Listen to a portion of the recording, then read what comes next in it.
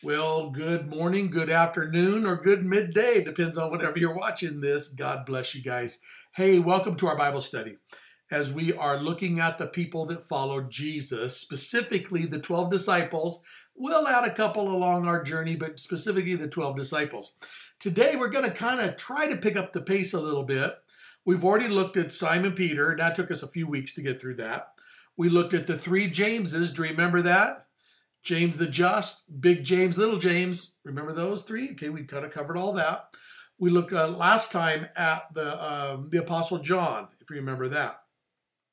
Today, let's kind of pick up the pace. Let's run together and we'll talk about Andrew and Philip, two friends. All these guys were friends, but these two seem to be serving a lot together. So we'll put them together, and we'll put a couple others together as we finish up this who are the 12 disciples? Who are the ones that are following Jesus? And then we'll even add a little bit more before we're done.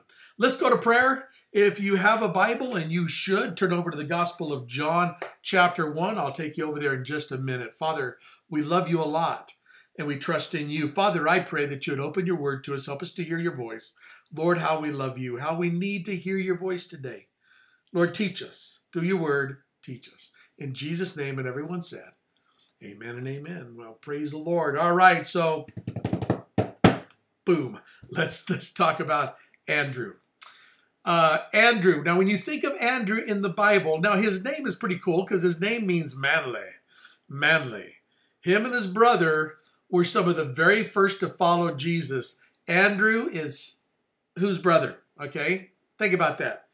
Andrew, because you always read it this way. If you're familiar with the Gospels, you cannot think about Andrew without it being Simon Peter's brother, because it's always like that. And you don't see Andrew throwing a fit over this. Hey, I got my own person, instead of being Simon's brother, Peter's brother. But the thing is this, is they both followed Jesus at the same time. They both began to follow Jesus. And I had you go over to John chapter 1. Let's just read down through this, verse 35. John chapter 1, verse 35, speaking of Andrew, says the next day, John, speaking of John the Baptist, John was standing with two, hold on, let me I got a messy desk today. All right, that's better. The next day, John was standing with two of his disciples, and he looked at Jesus as he walked by and said, "Behold the Lamb of God." Okay. So here you have some disciples of John the Baptist. Right? We're going to see Andrew's one of them. John's another one of them, as we'll see here in a minute. And as Jesus walks by, he said, "Behold the Lamb of God. Behold the Lamb of God who takes away the sins of the world. Behold the Lamb of God." The very one that we've talked about all of our lives. The whole thing the Old Testament's about is the sacrifice of the Lamb. There's the Lamb that will be sacrificed for us. Behold the Lamb of God. Now, two of the disciples, is all it says there, verse 37, heard him say this, and they followed Jesus. So they went running after him. Jesus turned and saw them following him, said to them, "What are you seeking? What are you looking for?" Here comes these two guys running up to him. Jesus turns around and goes, "Hey, what's up? What are you looking for?"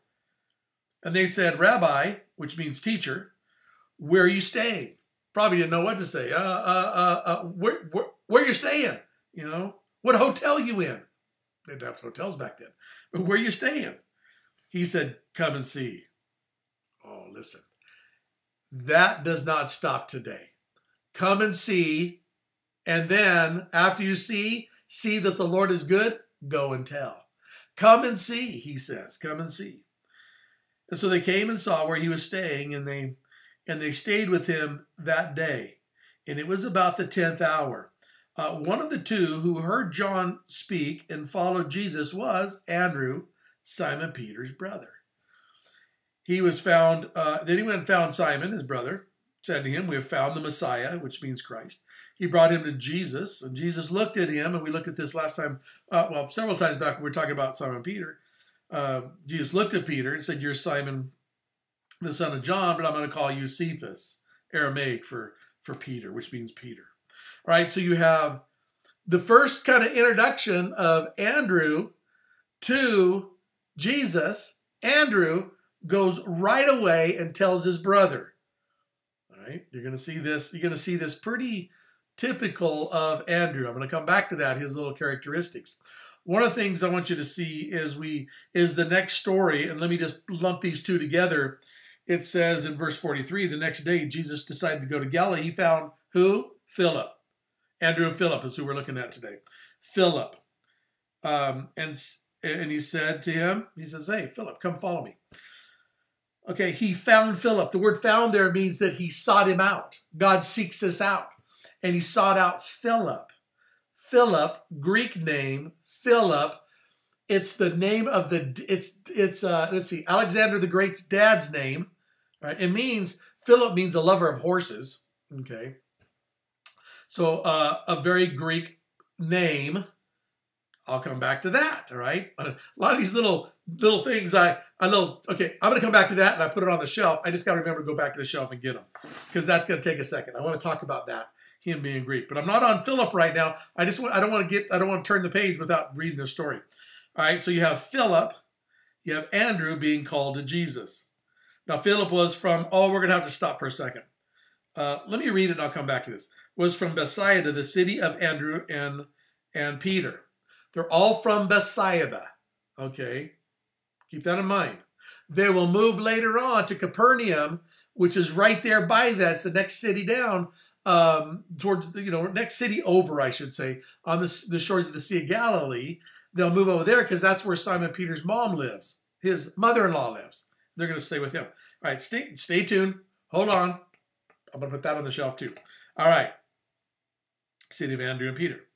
Philip found Nathanael and said to him, we have found him whom Moses in the law, also the prophets wrote, Jesus of Nazareth, the son of Joseph. Nathanael said, anything good can come out of Nazareth. Philip said to him, look, come and see. Come and see. Come and see. That's our call, is to come and see. So you have Philip there, the call of Philip. Now, I'll leave that alone, so I want to come back to Philip in a minute. And so here's what we learned so far in our few minutes, just seconds together, is Andrew and Philip and Simon and Peter are all initially from Bethsaida, right? They felt that how they began to follow Jesus was here. They were followers of John the Baptist. Andrew was, and John was.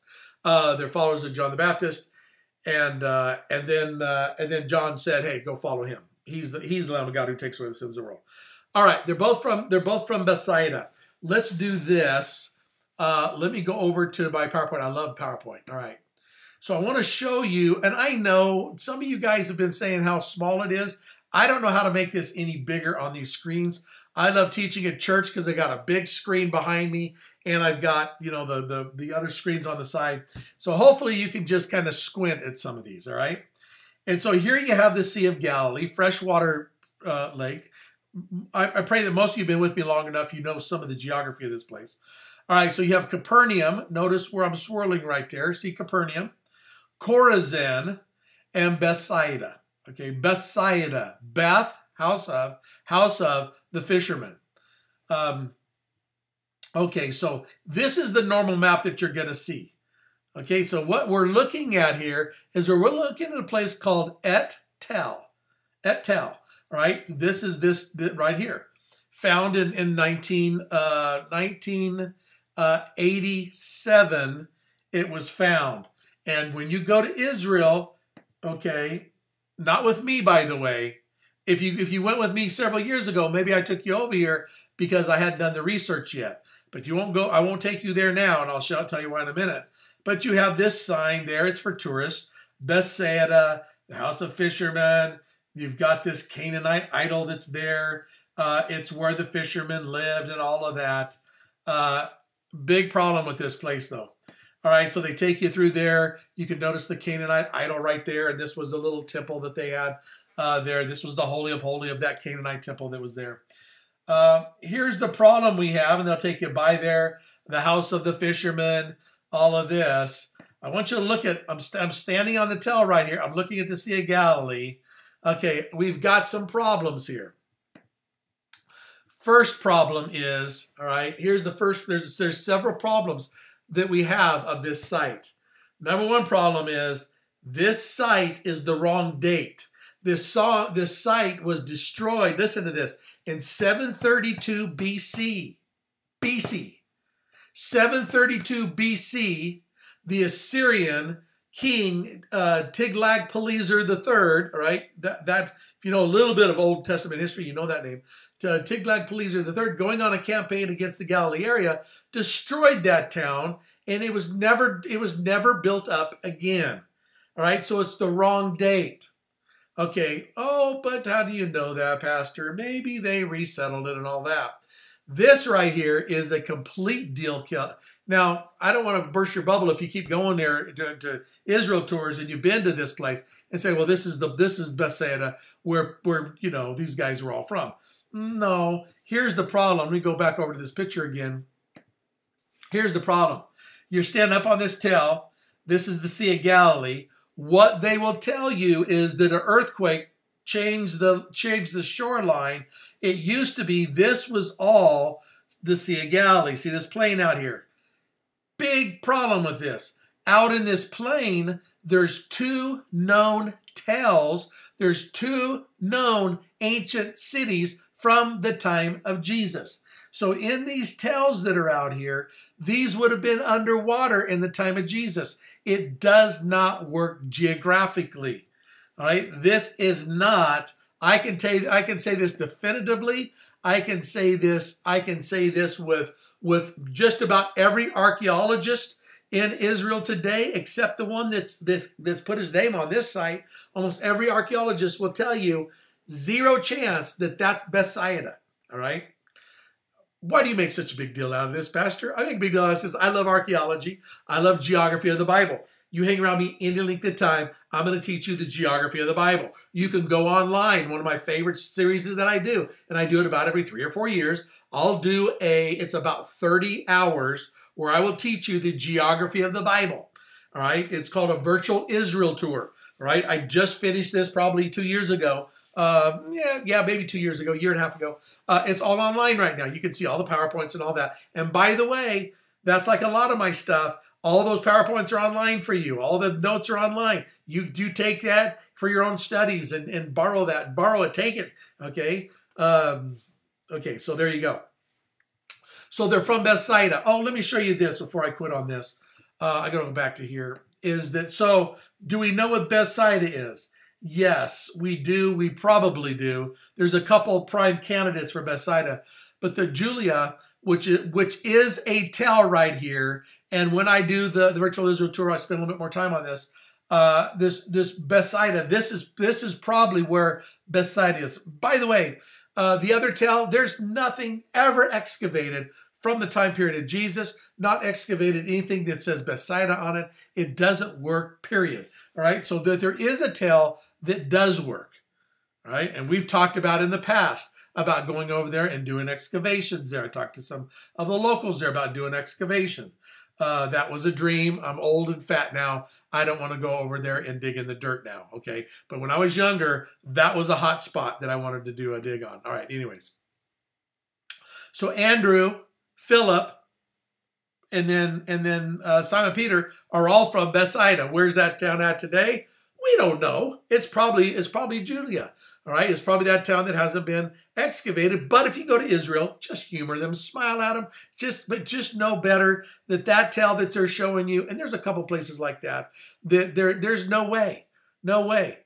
Oh, if you hang out with me on the virtual Israel tour, I'm going to crush your bubble in a big way. If you think the garden tomb in Jerusalem that you go and take communion, see the tomb, you walk in there, the tomb is empty, he's not there. If you think that is the tomb of Jesus, you are sorely mistaken. Zero chance that that's the tomb of Jesus. How can you say that, Pastor? I can say that definitively. That is definitely not, it doesn't fit the scriptures. It doesn't fit the geography. It's not, what you're looking at is not even the right, it's not even real. That tomb has been made up to look like it does, all right? It's a complete fabrication of what the tomb is like. I've been in that tomb. I've been behind that tomb and down underneath behind that tomb, all right? I know exactly what's there, all right? Because been there, done that, been with the archaeologists there, all right? So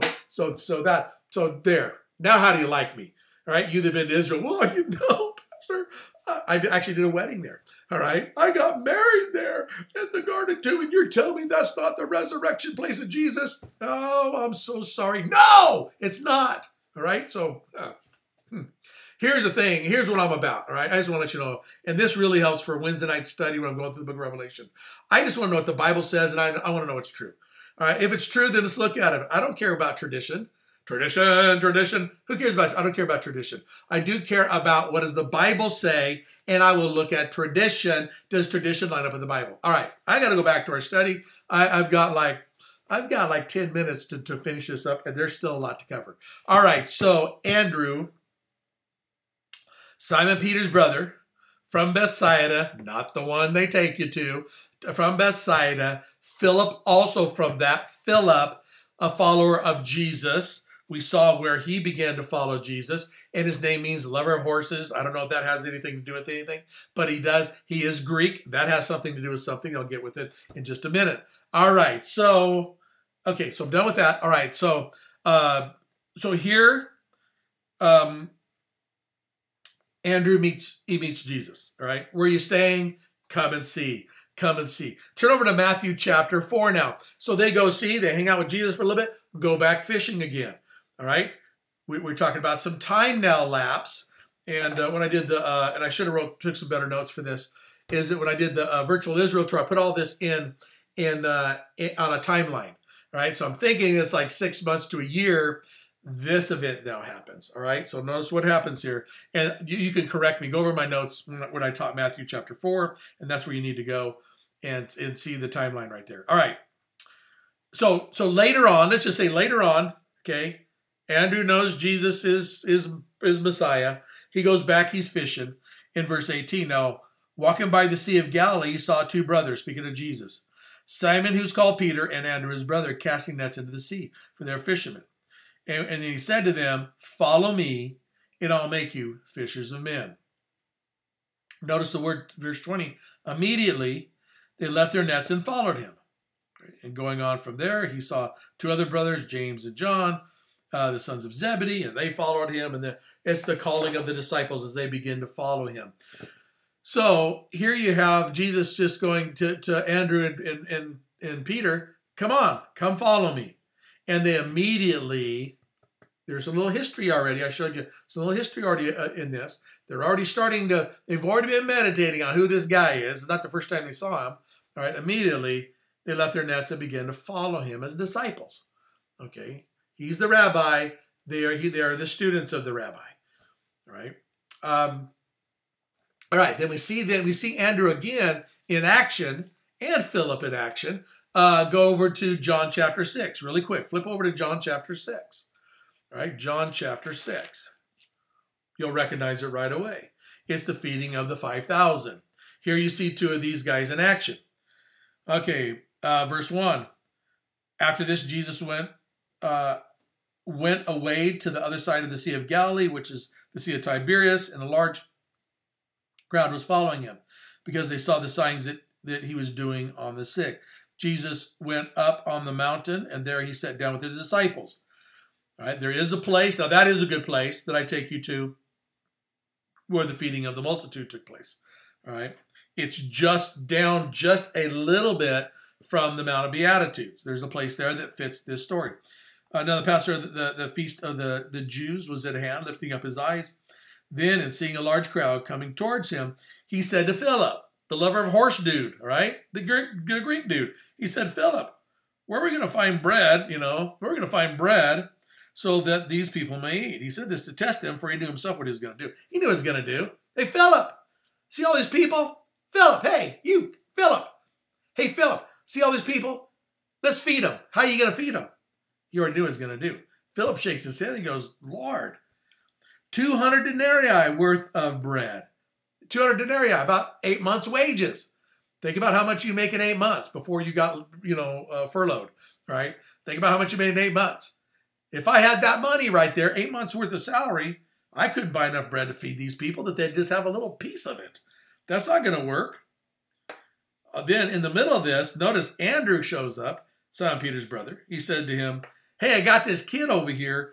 He has 5 barley loaves and 2 fish. But what are they? What are they about with so many? Oh, you have little faith. And he said, okay, all right. Have the people sit down.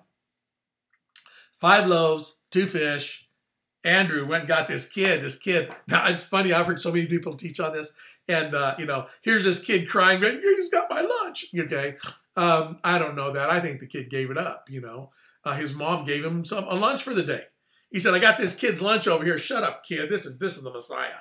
All right. I got this kid's lunch, but this ain't enough to feed the whole people. But Jesus, me and you can have a little snack right now.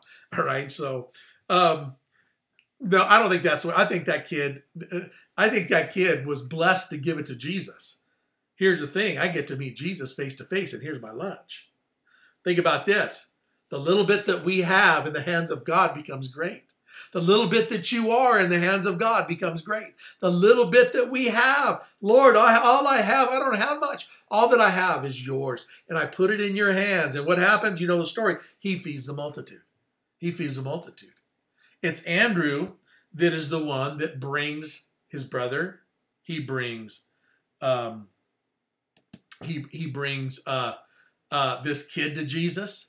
Andrew is the one that's the go-to person if you want to bring somebody to Jesus. I'll tell you another story in a minute where Andrew is the go-to person. This is like so important that when the Billy Graham Crusade was out when Billy Graham was alive, and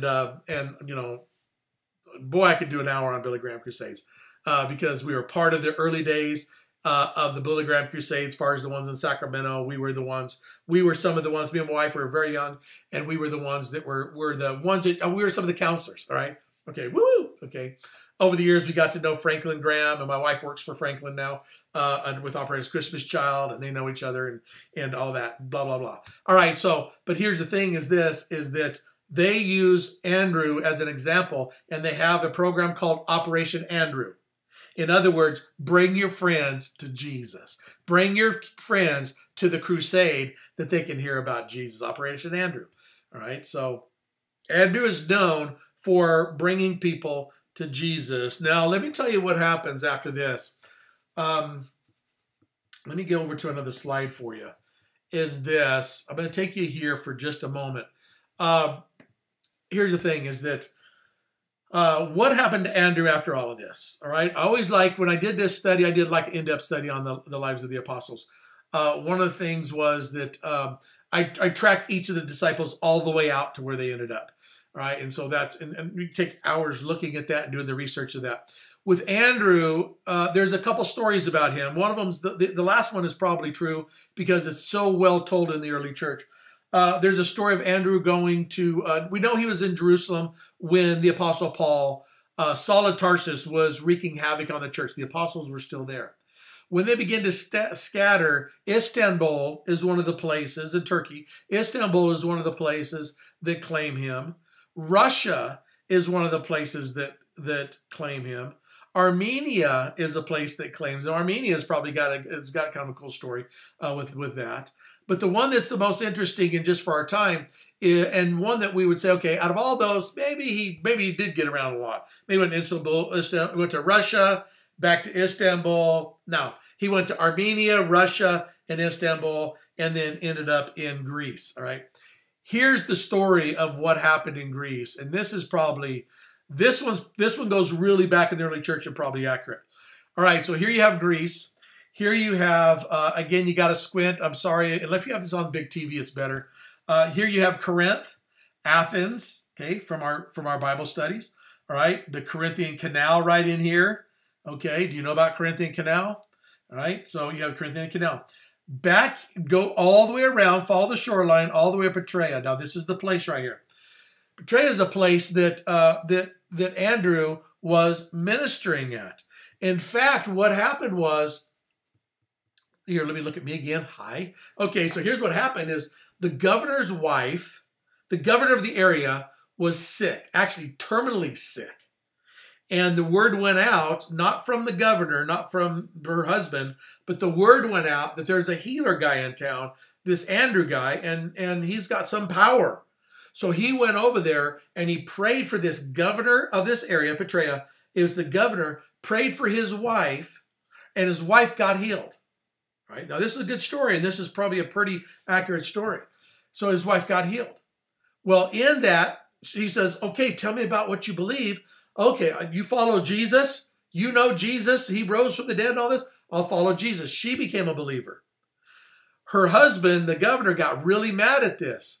But in the process of this, not only did she get saved, her husband, the governor, his brother got saved, and his brother's wife got saved. So that couple got saved. And so they're all working on the governor to get him saved. He doesn't want no part of it. And so he eventually gets really mad at Andrew for leading his wife to Jesus, not thanking him for he raised her from the dead almost. She was on a deathbed. But so what he did was, this is one of the things they would do, is they crucify him. But how they crucified these guys is that they would tie him to a cross. They would not nail him. They would tie him to a cross and put him out there on the beach out there, because at night wild dogs would come out there and would jump up there and torment you and rip your body off there and eat you. All right, so it's horrible death. And so Andrew was put on a cross on that beach.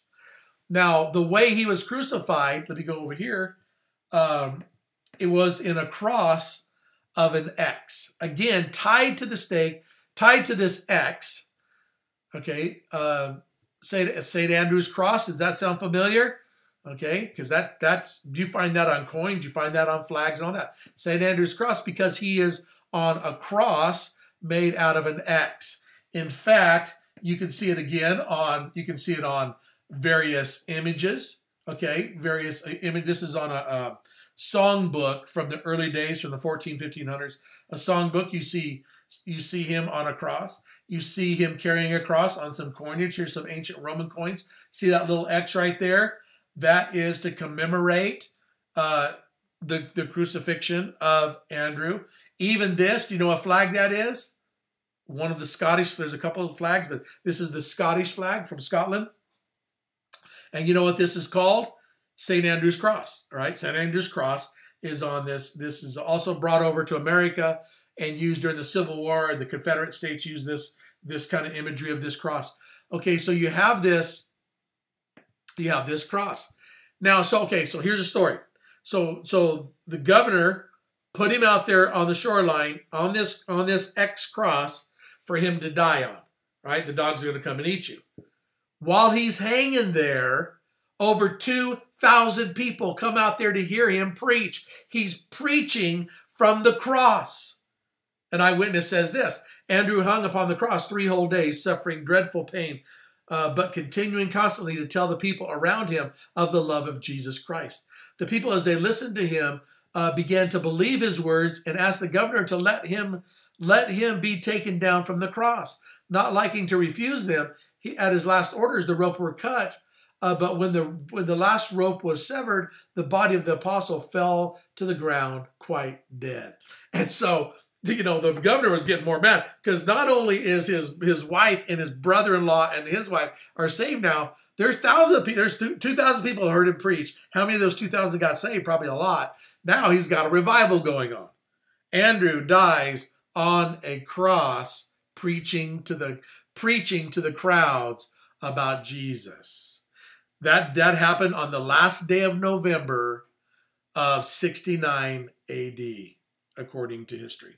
All right. Okay, so how much are we doing on time? Oh, look at that. I got 1 minute and 30 seconds. I'm sorry, Philip. We're going to have to do this pretty quick. All right, so Philip, Andrew, Philip, they were friends. I've already showed you some things about Philip. Lover of horses. It's a Greek name. Why is that important? Here's a cool story. This is, I won't have time. Go over there and read it later in John chapter 12. Is that Jesus having all these arguments with the religious leaders. And it's in the middle of this that the Greeks are watching him. All right. He just turned over the money changers tables on the place of prayer there in the Temple Mount area. And the Greeks are watching this. So the Greeks want to meet Jesus. And so what they do is they go to they go to Philip, the Greek guy, and say, hey, sir, and I love this, how they say it. In fact, this struck me so much This was on the pulpit at Calvary Chapel for years and years and years. Here's what they said. They said, "Sir, we wish to see Jesus." That's what they said to Philip. The Greeks said to Philip. And I had that on my pulpit for years. In fact, I wish I could turn this screen because it's right there. I can't get, I screwed this down. I can't let you, I don't know if I can do this without breaking something. I can't do it. I'll break something. It's right, this is my desk at home. All right, so right there, all right, I can't turn this, I'd show it to you, is that what was on the pulpit. It says, "Sir, we would see Jesus," from John chapter 12 from this story. All right, had that on the pulpit forever. Now I got a metal pulpit, and I tried to put this on there. It doesn't look right. All right, so, but here's the thing, Philip, so the Greeks came to Philip, John chapter 12. Philip want to bring these Greeks to Jesus. He goes to Andrew. Andrew, in turn, takes him to Jesus. Okay, so Andrew, well, Andrew and Philip go together. Hey, Andrew, go with me. Come here. Andrew, come with me. These guys want to see Jesus. Come on. A really good scene of this is in the John film. I should have showed you that. In the John film. Go watch. It's free online. Go to YouTube. You got to watch the whole thing. It's powerful. And you'll see a great scene of this. Probably the best film adaptation of this is from that film. And you'll see how they played it out. Jesus was in a lot of anguish right there because he's dealing with all this stuff. And all of a sudden, here comes the Greeks. And they come to him. All right, and it's pretty powerful. The Gospel According to John, go on YouTube. The entire thing is free. I watch it all the time.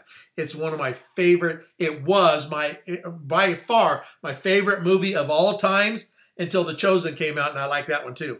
All right, so anything about Jesus. All right, so Philip, Andrew, following Jesus. What happened to Philip? We don't know. Here's what we do know about Philip and where he ended up. I should have done some of the history. Just go to the Life of Christ series and pull these up. They're better. I do better there because I have more time. But Philip is during the persecution of Domitian, which is called the Great Persecution. And if you're with me on Wednesday night, look at the book of Revelation. Some of this stuff I've talked about the various persecutions, especially when I dealt with Smyrna. The letter to the church of Smyrna in the book of Revelation, that's the persecuted church. I give you kind of a quick timeline of church history as far as that timeline of the persecution years. Domitian is one of the emperors right before John. Right, John is exiled to the island of Patmos through Domitian. Domitian does what's called the Great Persecution. During those years, thousands of people died right there. All right, so Philip is persecuted right there and dies. How did he die? One story, burned at the stake. Two stories, crucified upside down like his brother. All right, so there's these different stories about what happened. What is pretty clear that he died during that time period. All right, Philip and Andrew. All right, I got to quit. All right, I went way over today. Thank you for being patient with me. And we'll keep lumping these two together. I'll try to kind of keep the pace, but I want to get through these 12 disciples and then get back to the Gospel of Matthew. All right, I got to go. God bless you guys. You could go back over and watch this. This is good stuff in here. I gave you a lot of material today. You are learning the Bible with me. That's our goal. I'm not here to give you the warm fuzzies. That's another pastor. Go to that pastor. It's going to go make you feel good about yourself. I want you to know this Bible. And that's what our goal is for us to learn the Bible together. All right? So we're doing that. We're doing that. I'm enjoying this. All right, God bless you guys. Go live for Jesus. He loves you a lot. We'll see you next time. Same time, same station. God bless you.